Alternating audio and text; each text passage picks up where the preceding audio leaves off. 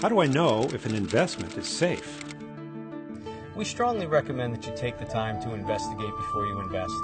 Hi, I'm Bill Carrigan with the Vermont Securities Division. When you investigate before you invest, you'll be able to see if the broker that you're dealing with has any prior disciplinary history or any existing customer complaints. You'll also be able to ensure that the product that he's showing you is properly registered to be sold here and is not a fraudulent product. If you have any questions or if we may be of any further assistance, please do not hesitate to contact us. For more information and resources, go to vpt.org/tricks of the trade.